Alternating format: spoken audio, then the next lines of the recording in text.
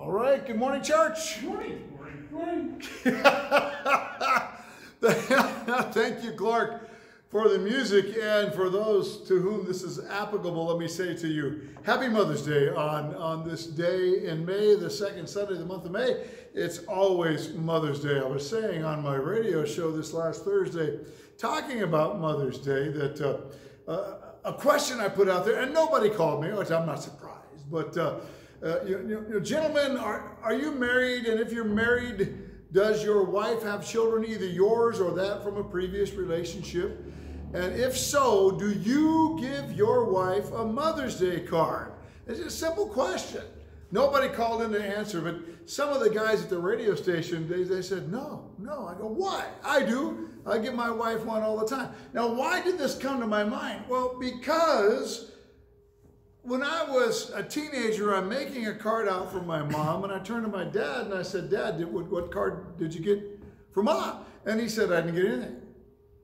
I said, what? And he said, she's not my mother. She's the mother of your children, Dad. So that's a question. On this Mother's Day, gentlemen, if your wife is a mother, did you get her a Mother's Day card? Just a rather interesting question. I did, because she is the mother of my children.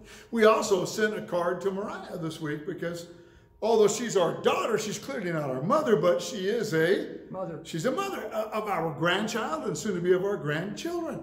So just an interesting debate. Nobody called me in today or called up this week to talk about it, but that was on my mind.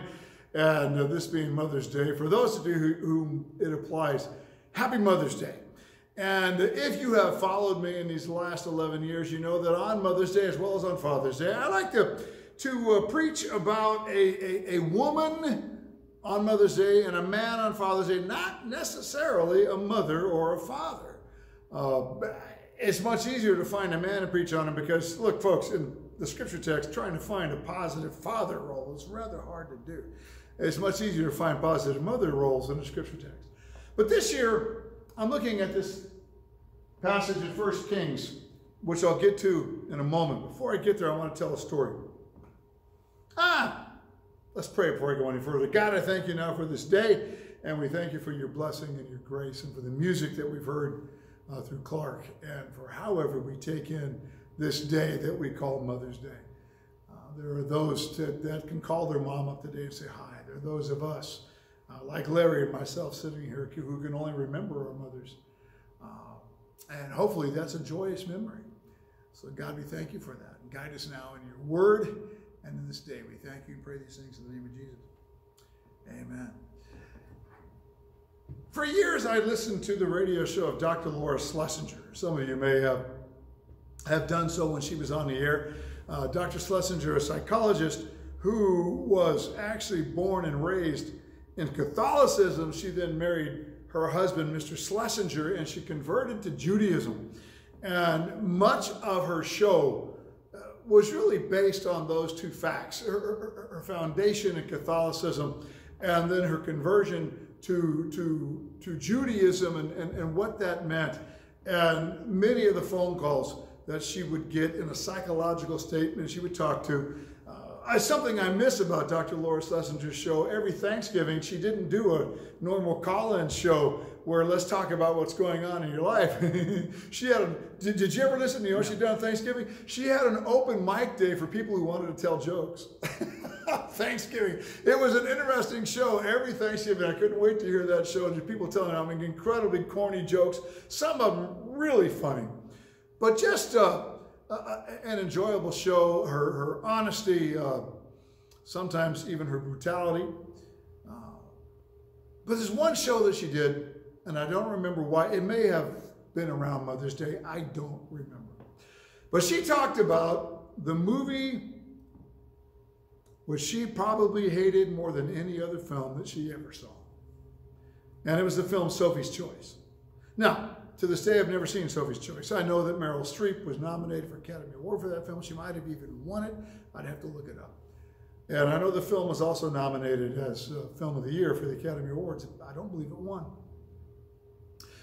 Well, I've never seen it, but after hearing Dr. Laura Schlesinger talk about it, I don't think I ever will. She thought the film was absolutely horrid. Sophie's choice. What is the choice that Sophie has to make? Well, Sophie is a Jewish woman in Germany during the Holocaust, and she is grabbed and sent to a concentration camp with her 2 children.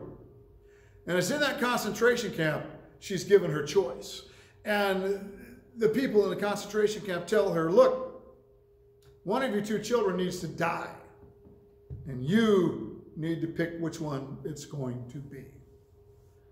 And Dr. Laura said, you know, I can't imagine a woman anywhere who, all things being equal and of a healthy mind and spirit, would ever make such a decision. She said, I can't think of a mother that I have known that wouldn't say, I tell you what, if somebody has to die here, let it be me. Let my children live. But the choice that Sophie is told to make is pick which one of these 2 children will die. And this is what's so incensed Dr. Laura Schlesinger is that in the movie, she chooses one of them to die. How does a mother come to that point? How do you say, I'll choose this one over that one? How do you do that as a mother? And so in the movie, Sophie makes a choice. Kill this one. And then, ha, ha, hardy, hardy, hardy, here comes the joke of the whole movie. They kill both of them anyway, right in front of her. Dr. Laura said, I'll never watch that film again. She says, the mere fact that the woman made a choice to choose one of her children, she says, I'm sorry. There's just something wrong about whoever wrote that story. Today's reading, in a way, is a lot like Sophie's choice. It's from 1 Kings chapter 3. The Kings ends after Samuel, after 2 Samuel, when David dies. And the kingdom gets passed on to Solomon, David's son, who in the younger years of his life I highly admire. I have real problems with older Solomon. But in his younger years, he's known as a man who follows God, and he's known for his wisdom. And in 1 Kings chapter 3, we see one of those stories about this wisdom that he has. And beginning in verse 16 and going through the end of the chapter, it says this in New International Translation. Now 2 prostitutes came to the king and stood before him. The king would sit in judgment during the day, and people would come and bring their cases in before him, a lot like Moses did centuries before. They would come to him, and he would hope for the wisdom of God to help settle their disputes or their claims or whatever the case may be. These 2 women, who, by the way, rather interesting, are both prostitutes, and they come before the king. They have a case they want to bring before the king. One of them said, my Lord, this woman and I live in the same house. I had a baby while she was there with me. The 3rd day after my child was born, this woman also had a baby. We were alone. There was no one in the house but the 2 of us. During the night, this woman's son died because she lay on it. So rolled over in the middle of the night. So she got up in the middle of the night, and she took my son from my side while I, your servant, was asleep. She put him by her breast, and she put her dead son by my breast. The next morning, I got up to nurse my son, and he was dead. But when I looked at him closely in the morning light, I saw that it wasn't the son I had born. The other woman said, no, the living one is my son, the dead one is yours. And the first one insisted, no, the dead one is yours, the living one is mine. So they argued before the king. And so here he is, he's sitting there taking judgment. 2 women are arguing. They both agree his son is dead. The question is, which one is dead? Now the first woman says, when I looked at my son, I knew this wasn't him. These boys are 3 days apart. Now often you can go into a nursing station and see a bunch of newborns, and they all have the tendency to look alike. They all look like Winston Churchill. That's an old joke. But having had 2 children of my own, you hold them, you know what their face looks like. You may know their smells. You may know their sounds. There may have been a mole at a particular place, but this woman says, this is not my son. Not to mention, if she's right in the story she's telling, this child is 3 days younger than her own. But the second one is saying, no, that dead child is yours. The living one is mine. What do you do? And so the king said, this one says, my son is alive and your son is dead, while that one says, no, your son is dead and mine is alive. Then the king said, bring me a sword. So they brought a sword for the king. He then gave an order, cut the living child in two and give half to one and half to the other. The woman whose son was alive was filled with compassion for her son and said to the king, please, please, my lord, give her the living baby. Don't kill the child. By the way, Larry, it says him. Larry was asking, he's a boy, and this is before the sermon started. So there is a masculine him. Don't kill him. But the other one said, neither I nor you shall have him. Cut him in two. And then the king gave his ruling. Give the living baby to the first woman. Do not kill him. She is his mother. When all Israel heard the verdict the king had given, they held the king in awe because they saw that he had wisdom from God to administer justice. This is the reading of God's holy word. May he grant us understanding this day. Now, that's what the book 1 Kings attributes this to. This is Solomon's wisdom. And I think you do come to a good, wise decision here. But I think there's something a little bit basically more fundamental going on here in this story, and it has everything to do with Dr. Laura Schlesinger hating the film Sophie's Choice. What mother in a right mind, and all things being equal, would want to choose to see their child killed? She's arguing with a woman, that's my child, and everything is fine until Solomon says, well, I tell you what, I can't decide between two of you, so let's just cut the baby in half, and each one of you take one half, everything's fine. Well, what's going to end up if that ends up being done is neither one of them has a living child. Well, the one woman, no, let her have it. Why? I think we can all put this together in our own mind. This woman, this mother, will do anything to keep her baby alive. Even making a decision that that child will be raised by somebody else, even though she knows it's not her child. I will do anything to keep my child.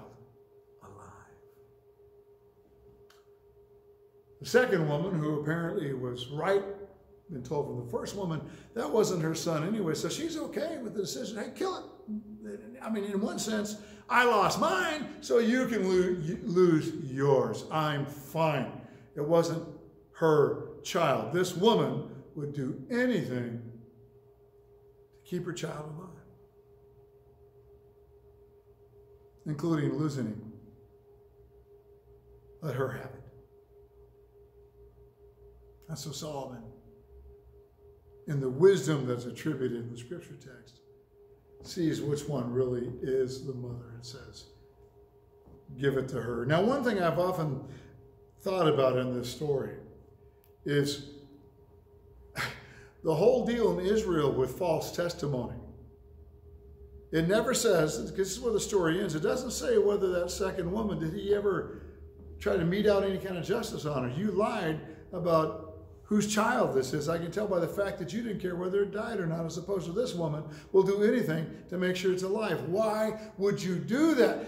It's not in there, and that's part of the story that I want to know. Why would you do that? Is it jealousy? You have what I don't have, and therefore I want? It's kind of interesting, because one of the things that comes to my mind thinking about that very question is the 10 Commandments. You know, the first 4 deal with relationship with our God and then our parents. Those that come after that are centering around how we deal with each other. And what's one of the things that we're told? Thou shalt not what? Covet. Covet.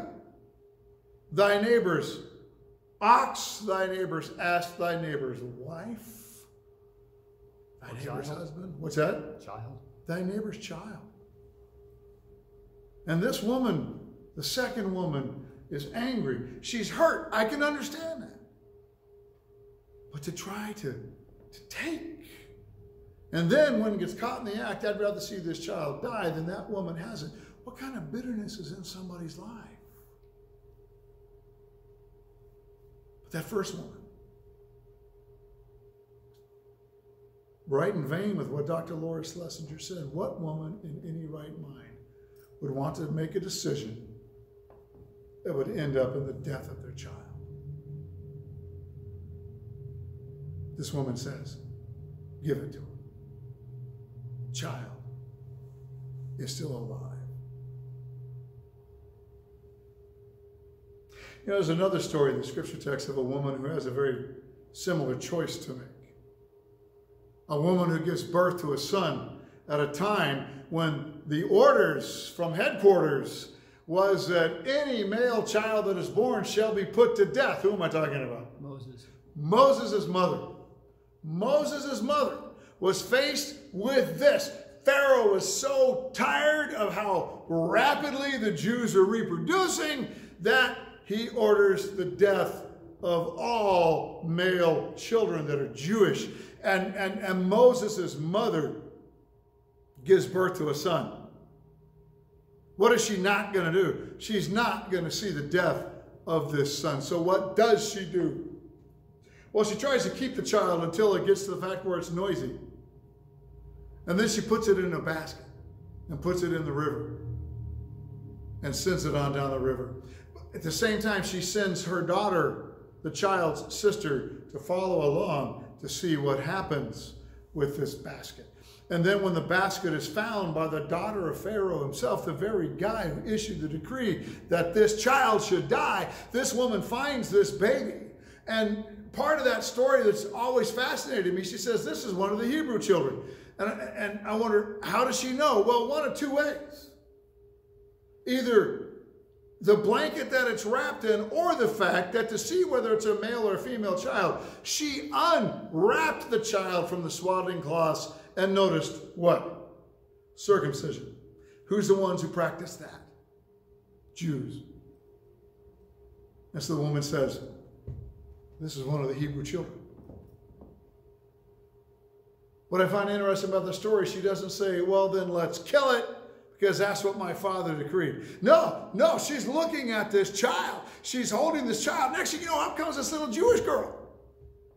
And she has no idea this is the child's sister. And she says, oh, if that's a Hebrew child, would you like me to go get one of the Hebrew midwives to nurse this child and to raise it for you until it's time to weaning? Then you can have it back. And Pharaoh's daughter says, excellent idea. So who gets the baby back? Moses' mother. Moses' mother. I think that's one of the most wonderful stories in the scripture text. She gives the child up. She's not going to see it killed. She gives the child up just to get it back again.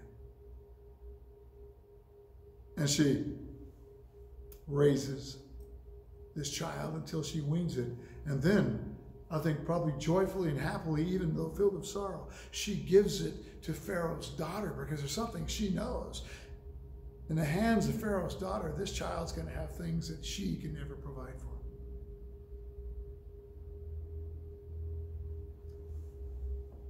Some of the women I've talked with on a private matters over the years, that's why some women I know, as much as it has torn them apart inside, had made the decision to adopt their child. Some we've known right here in Aldersgate have been blessed to be reunited with that child in adulthood and has a wonderful relationship. Terry comes to my mind.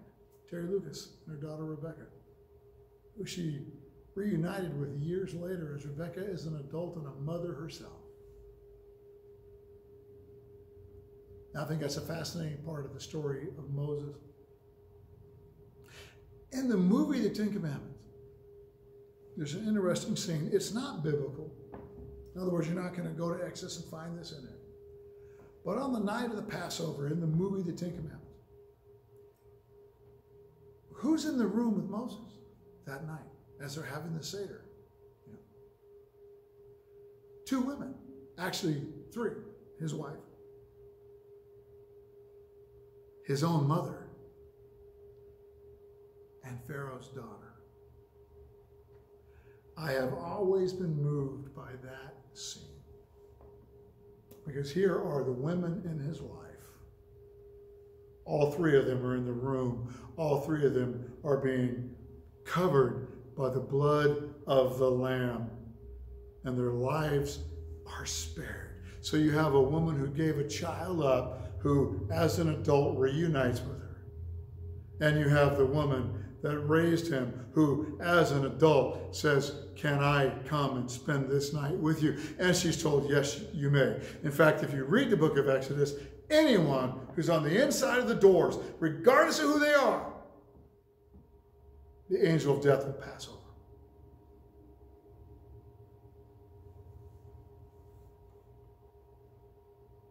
I found myself in agreement with Dr. Laura. How many mothers would choose their life over the life of their child? Not too many that I know of.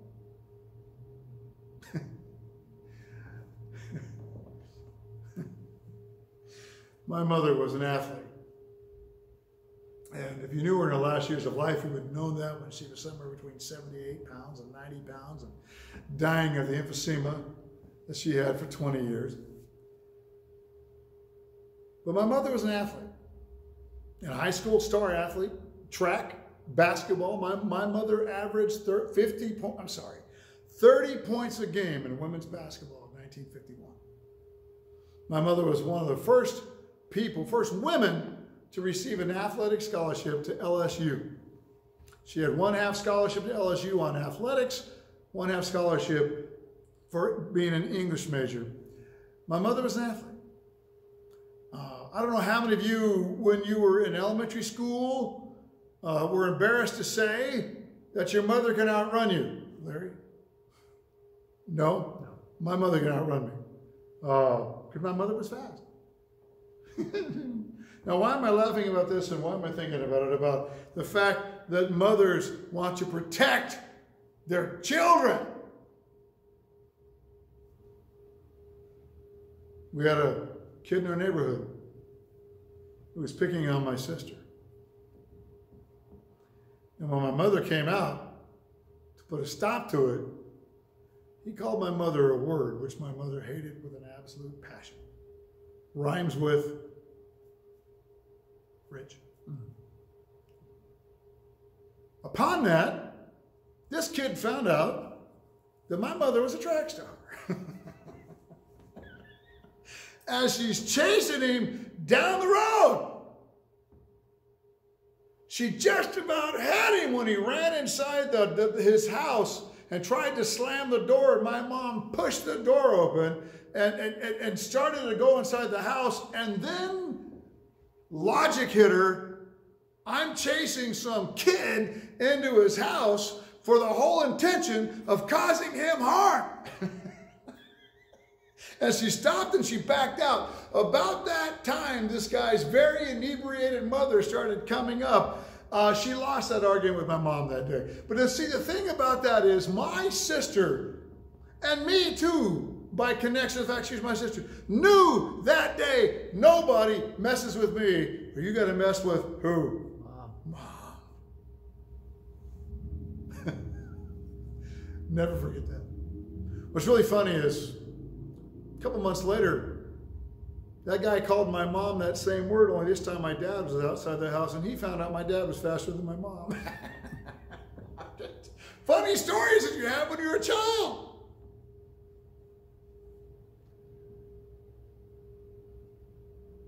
Cut him in two. Give it to both. No.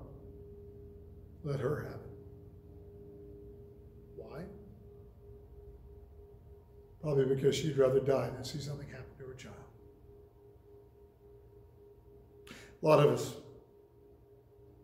were raised by women like that. Not all of us. I've met people that had terrible relationships with their mothers. And I understand that. Perhaps we could think if our mother had a choice, we probably know with every inch of our being, our mother would choose us.